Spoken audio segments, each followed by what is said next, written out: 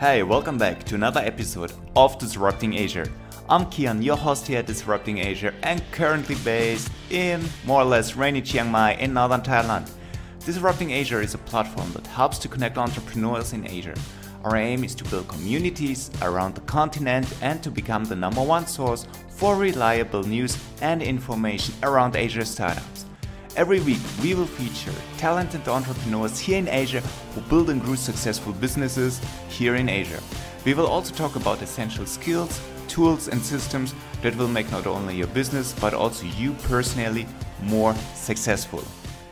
Guys, in this week's episode, we will talk about burnout. Burnout is a serious issue and I'm sure that the one or other of you can relate to that. And to be frank, it's pretty easy to get burned out. Especially as founders and CEOs, we take on a lot of pressure. We have tight deadlines to meet, demanding customers, staff, and perhaps shareholders, lots of unfinished business, and we are trying to wear as many hats as possible. We don't try to waste any minute of the day, order food from the drive-thru, sleep 3 to 4 hours a day. Some of you may even sleep in the office, and within a matter of weeks or just a couple of months, we suddenly have problems to get up early, we're constantly tired throughout the day, unfocused and unmotivated to say the least. We're not resting enough and our mind still keeps working by the time we go to bed, eventually not paying attention to most things that matter during the day. If you feel that you're already at this stage or have several of the aforementioned signs, here are 5 tips for you that will prevent you from serious burnout. Number 1. Take on more breaks and move outside. Whether you will go for a quick run or just a stroll around the neighborhood, getting actually out of the office and breathing fresh air will make a huge difference. Do so for at least 30 minutes a day, but 30 consecutive minutes. From my point of view, it's even better to do so at least twice a day. Not only will you get to breathe fresh air, but you will immediately feel much more energized and concentrated. Even if you were stuck at a certain task before, you will find a solution probably pretty quick by now. The best way to build a habit around walking outside is to schedule it. Depending on your schedule, it may be beneficial if you schedule one walk in the morning or at noon and a second one in the evening or after work, simply to refresh your mind after work and to feel relaxed before heading back home. Also, don't just leave it there. If you have a team, make sure that they will follow suit. Communicate the importance of health and be a role model. Give others the same chance to get out and breathe fresh air as well. Needless to say that this will increase the overall productivity of your company by far.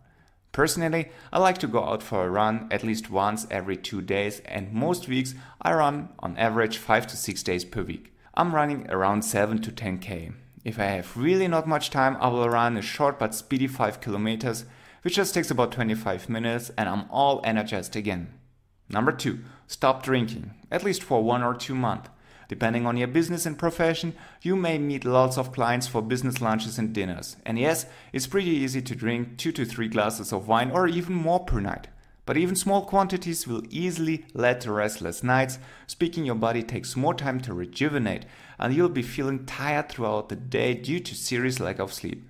I'm not saying to avoid alcohol forever, but give it a shot for the next 4 weeks at least and see the difference it will have on your life.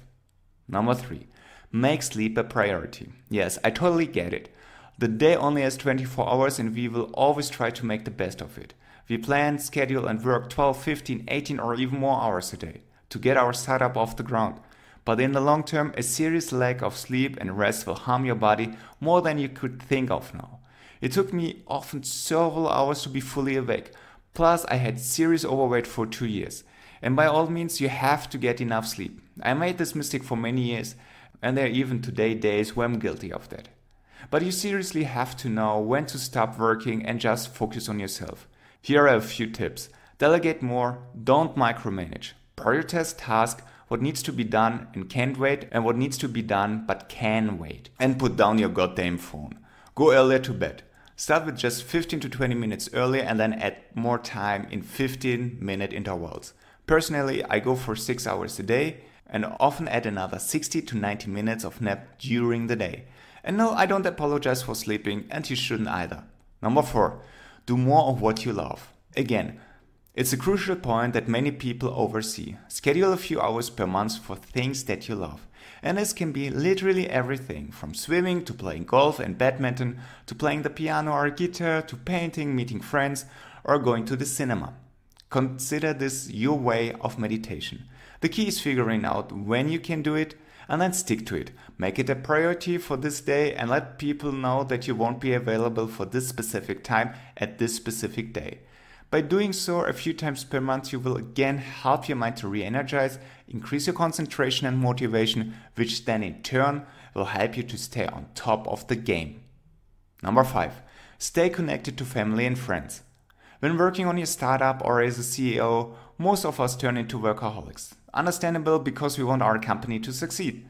But also in busy times, it's important to just take a break from what we're doing and visit our family, involve our spouses, and hang around with our friends.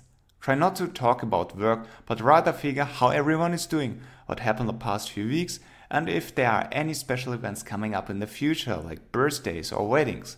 Go and have a barbecue together or simply have an afternoon with cake and coffee. Go to the cinema or invite some friends over to run with you or hang around somewhere or watch a football match.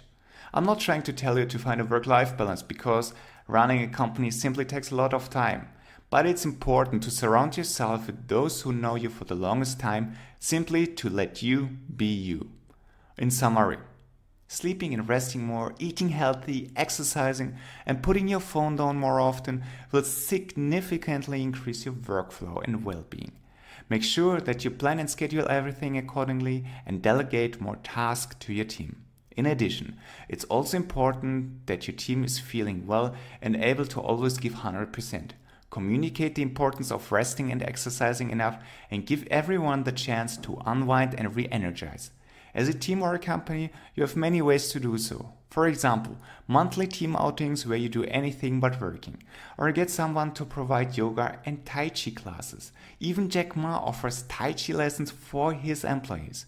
Another perk would be offering a free 15 minutes massage once a week. You can have a small team of spa therapists coming to your office, for example. Guys, if you haven't subscribed to the podcast already, go ahead and hit the subscribe button. We're on every major platform such as Stitcher, Anchor, and iTunes. Also, head over to www.disrupting.asia to stay in the loop as we publish epic content on a regular basis. www.disrupting.asia. Thank you very much for listening, and I see you on the next episode.